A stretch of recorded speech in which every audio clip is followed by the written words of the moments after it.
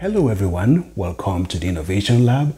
Alright guys, I am currently working on this universal battery charging system or DC power supply, and I wanted to give you guys a sneak peek to the project, all the awesome tests and setup that we have going on here. Also, that will allow you guys to chime in, to give me your input, to give me your feedback on the process or what you guys would like to see when we release the full tutorial video. Before we get started guys, once again I want to thank you guys for supporting our channel. Thank you for all your wonderful feedback, and I know that you guys have requested a lot of videos and topics, but the thing is that the videos that we make take a long time to produce because they involve building something and capturing it on video and testing it and making sure everything works. Then in the end it takes forever to edit all those videos and put everything together.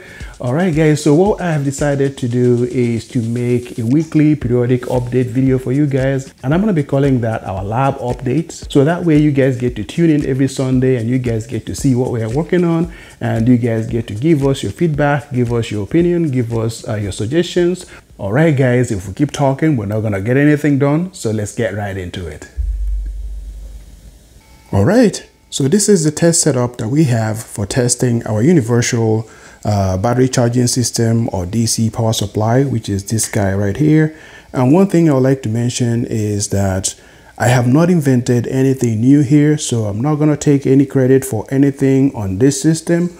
All I am doing is to bring different products together to use them to build an affordable system, and that is my goal. So the only thing I would take credit for here would be the system design and the system enclosure, because I had to design it and 3D print it, and that took a whole lot of effort and lots of measurements. Some parts I had to print more than 3 times to be able to get things to fit properly. I am using this constant current and constant voltage DC power supply that I've used to make multiple videos on my channel showing you guys how to do different things.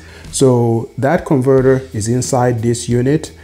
These units come with this small fan, so I have replaced it with a bigger fan to ensure better cooling for the system. And I know that some of the difficulties that some of us have talked about with these converters is the fact that you have to use like a precision screwdriver to adjust the output voltage or output current of the unit. So I added these adjustment knobs to make it easier for us to be able to adjust the output voltage of the DC power supply, as you guys can see here, or the charging current if I'm using it to charge a battery system, or if I'm using it as a DC power supply, I can use this to set the output current limit of the DC power supply. Yeah, so this is what we have done in a nutshell. One more function that I added is the output enable switch. So that way when you connect your power supply, as you guys can see here, we have our 36 volts coming in from the server power supplies over there,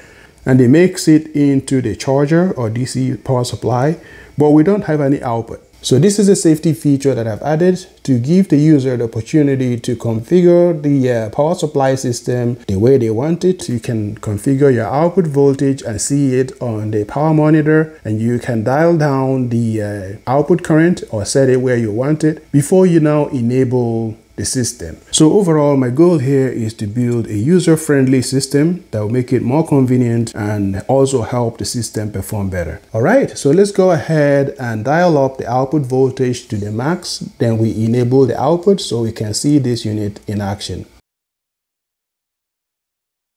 All right, so the output is almost at 95 volts. So the one thing I'll mention here, so we don't have questions as I enable the output, is that the output enable function, as I talked about, uses a solid state relay, and that solid state relay inside the unit has a forward voltage drop of about 1 volt. So that's why when I enable the output, you guys may see a different voltage here than what is displayed on our Fluke DMM over here.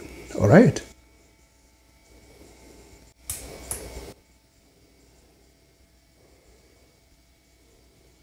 So as you guys can see, we have almost 95 volts displayed at the digital power monitor, and we have 94 volts on our DMM, and we're delivering a current of 2.33 amps going to our load.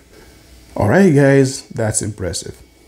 Alright guys, the next test we're going to conduct is to make sure that the bigger fan is going to function, since we replace the smaller fan here that comes with the converter with this bigger fan here. And that test is something we conduct with a load applied. So let's go ahead and leave the converter to warm up a little bit to make sure that the converter board is going to be able to drive this fan properly. Alright.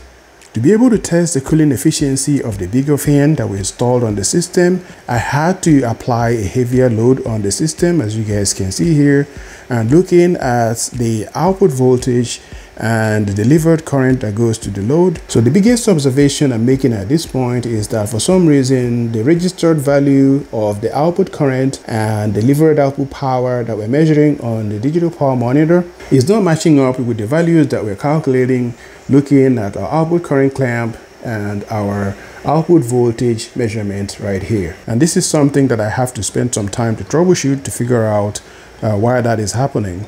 My initial thought was that it could be as a result of some power dissipation on the solid state relay that we're using to switch the output power. But when I made the calculation, realistically the solid state relay should only be dissipating about 20 watts or less. So I need to look at what's happening and why this power monitor is not recording the right values.